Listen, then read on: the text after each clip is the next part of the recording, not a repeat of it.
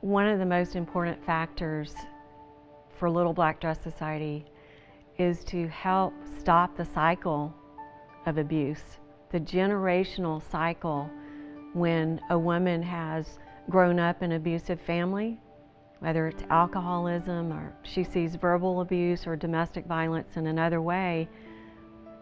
She can carry that on for generations unless she gets help.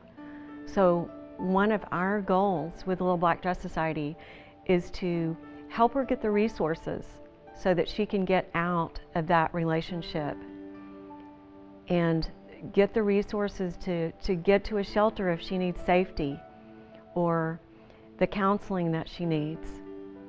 We're all about helping women be free so that their children can be free as well. Little Black Dress Society has benefited me by teaching me that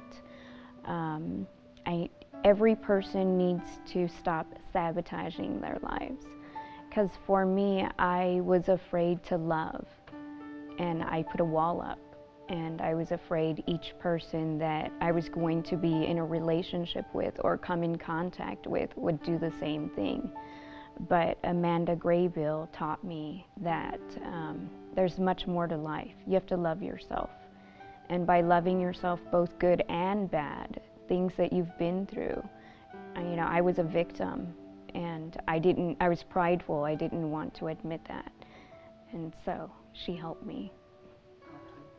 Little Black Dress Society has helped me for the past few years when I met the director, the founder, Amanda, and I noticed that she had an organization that helped women that have been or in abusive relationships, and I kind of connected with her.